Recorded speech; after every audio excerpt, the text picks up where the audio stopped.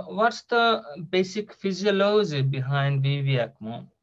So as we all know, content of arterial oxygen, it depends on hemoglobin and saturation, plus little bit in dissolved oxygen as well.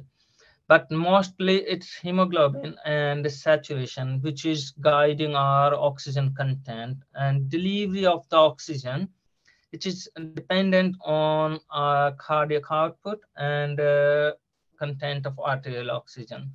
So VV ECMO doesn't affect cardiac output. Patient normally remains on their own cardiac output.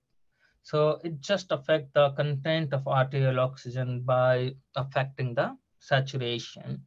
And as we all know that what's the oxygen consumption? Oxygen consumption is just the difference between the arterial and venous mixed venous oxygen content.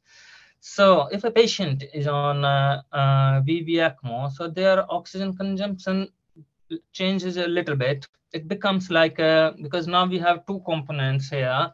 One content of arterial oxygen is coming from the native lungs, and another one coming from the ECMO. So, and they are just going into the right atrium and then going through the right atrium, right ventricle, and then passing through the lung, and then they are going back to the tissues.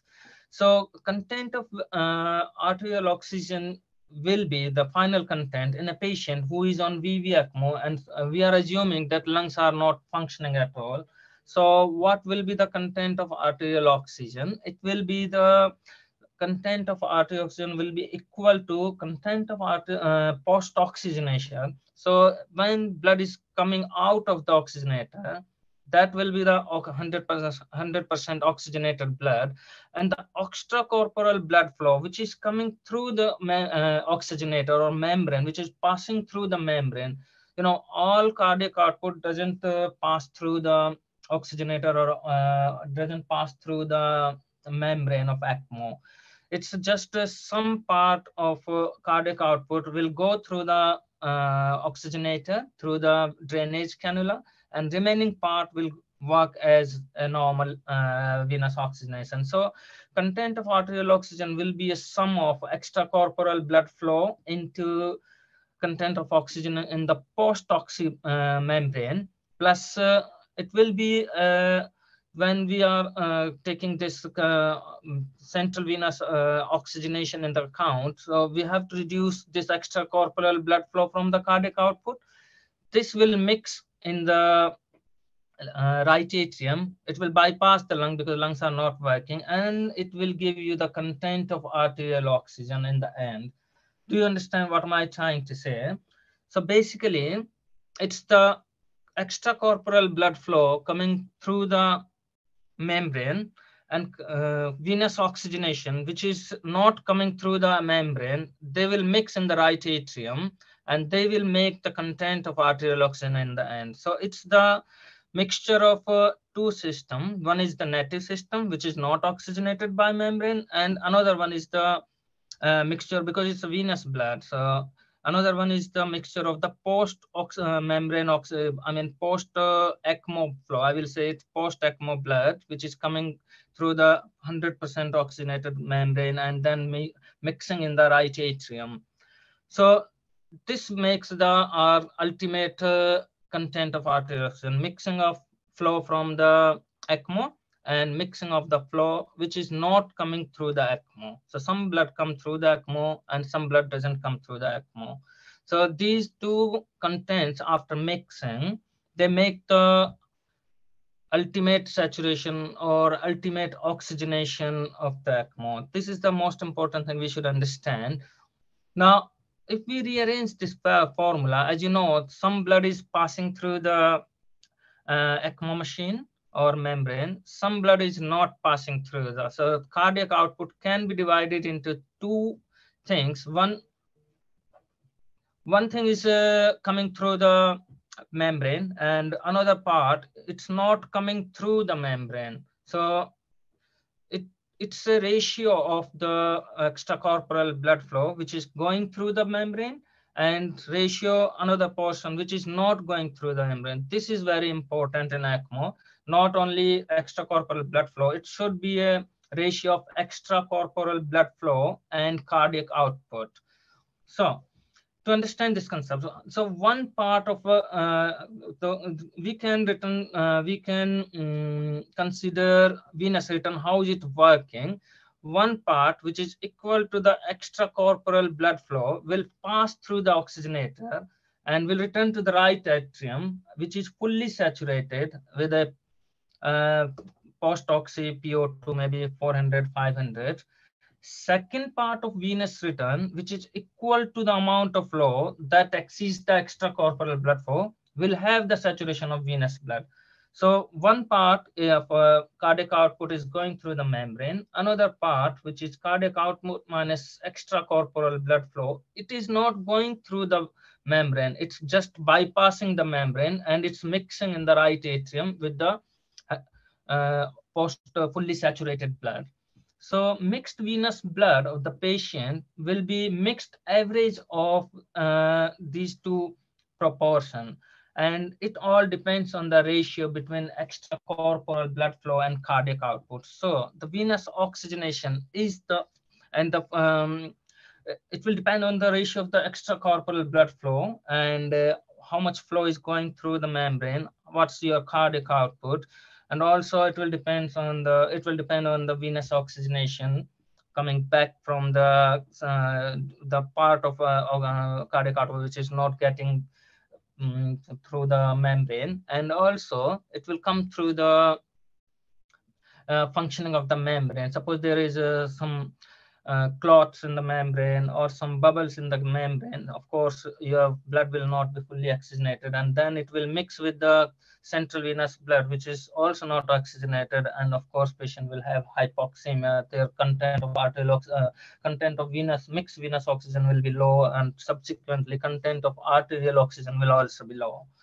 To understand, I will come to recirculation later. So to understand this fact, let's go through this picture. This is the basically basis of all the ECMO, VV ECMO modalities. So as you can see, let's start from the tissues. Can you see my scroll?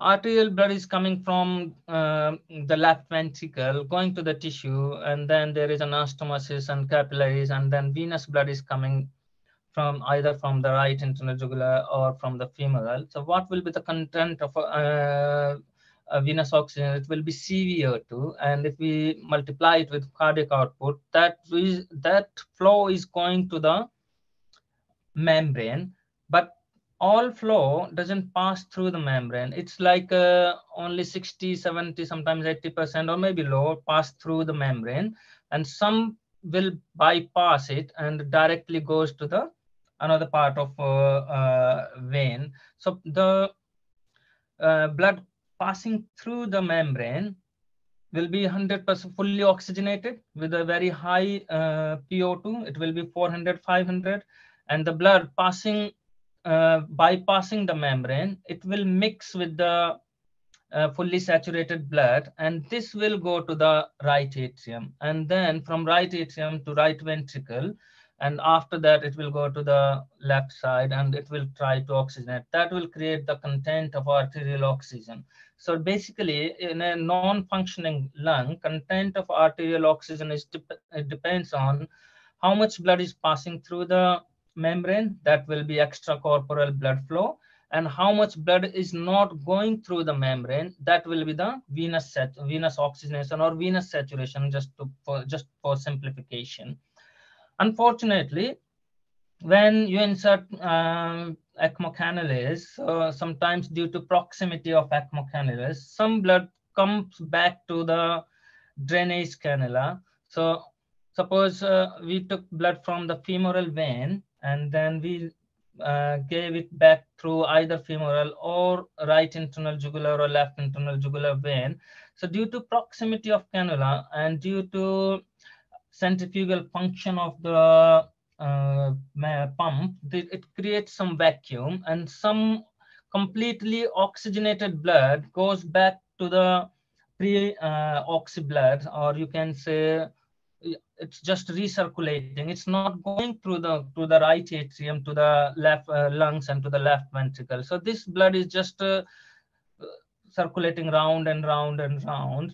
So this recirculating blood is not contributing in oxygenation, but there is some extracorporeal blood flow or some cardiac output which is wasted here. So you can see, suppose we have given 100 here, 20 is going to this side, on the venous side.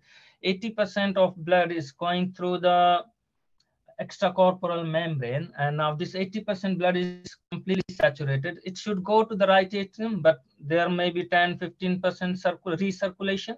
So ideally, from 80%, you will deduct 10%. So it's just 70% of fully oxygenated blood going here. 10% is coming back, and 20% is not oxygenated.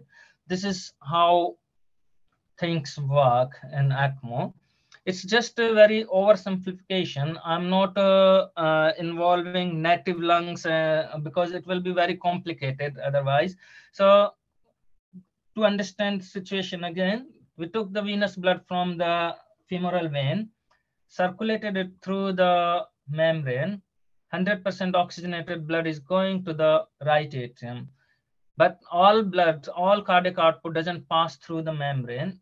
Some cardiac output goes without oxygenation to the venous side and to the right atrium.